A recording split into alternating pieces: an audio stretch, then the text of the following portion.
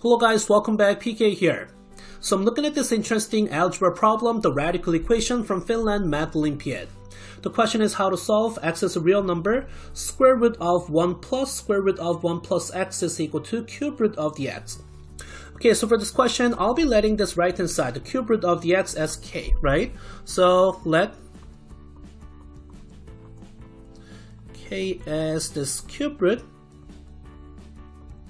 of the x, and this is telling us that your k cube is going to be equal to x, right? So using this, we can rewrite your equation as square root of 1 plus square root of 1 plus k cube.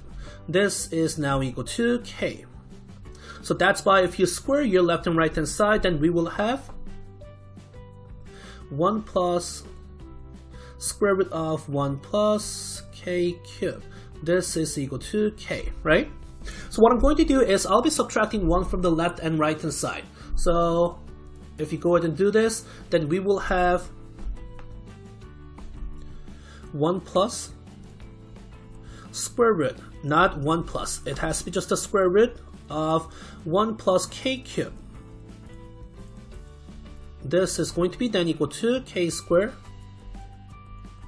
minus 1. So that's why now at this time, if you square your left and right hand side one more time, right, then we can rewrite this as just 1 plus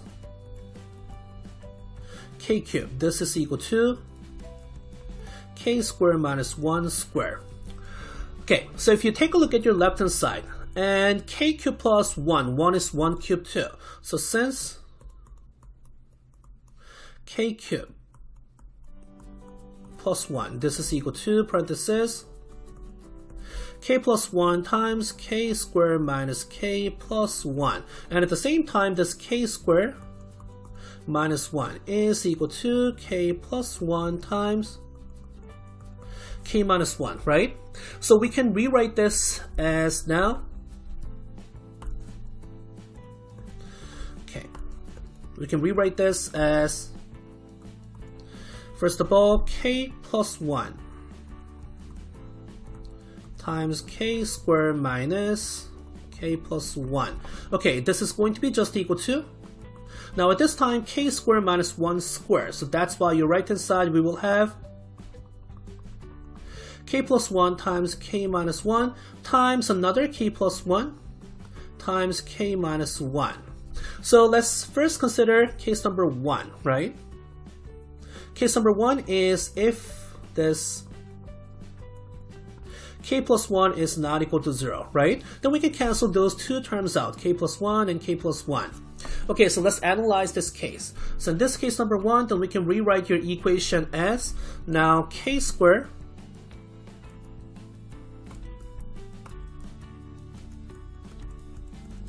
minus k plus 1. This is going to be equal to k plus 1 times k minus 1 squared, right?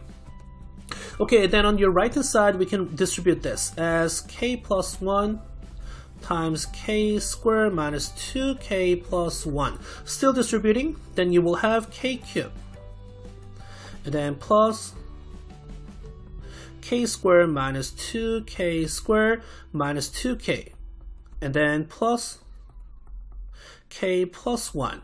So you can rewrite this as now then k cubed minus k squared minus k plus 1. Right. Then from this equation, from k squared minus k plus 1, this is equal to k cubed minus k squared minus k plus 1, right?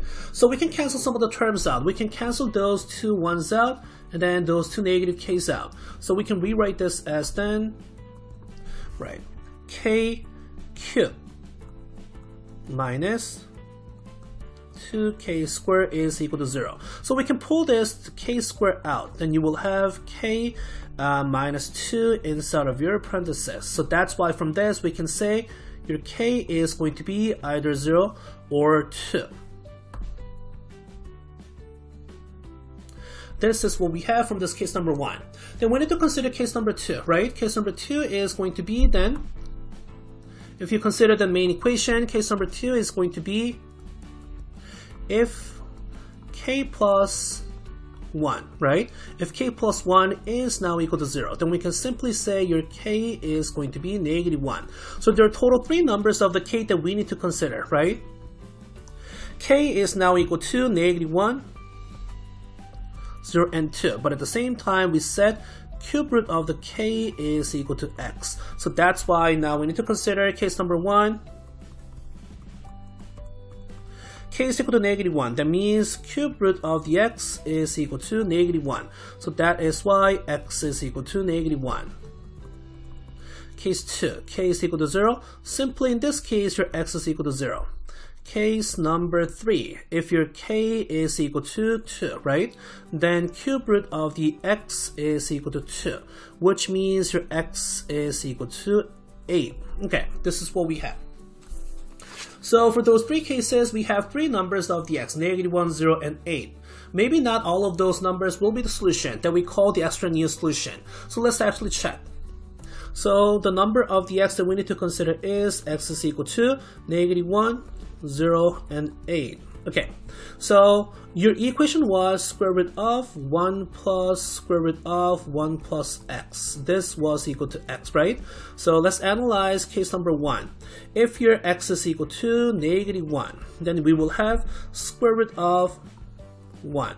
Okay, is that equal to cube root of, okay, is that equal to cube root of -1, which is equal to -1 or not? They are not equal, right?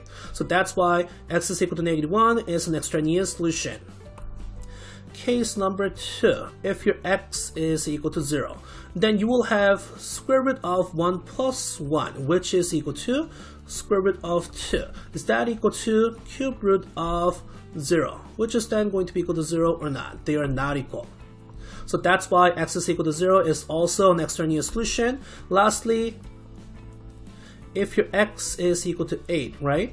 Then your square root of 1 plus square root of the 9 is equal to 3, which is then going to be equal to square root of 4, that is 2. Is that equal to cube root of the 8, which is still equal to 2? Yes, they are equal. So that is why only x is equal to 8 is going to be your solution in real number, right? So answer for this question is x is equal to 8. This is the final solution for this question. Okay, so pretty interesting question from Finnish Math Olympiad. So I'll be back with more videos for more questions like this sometime soon.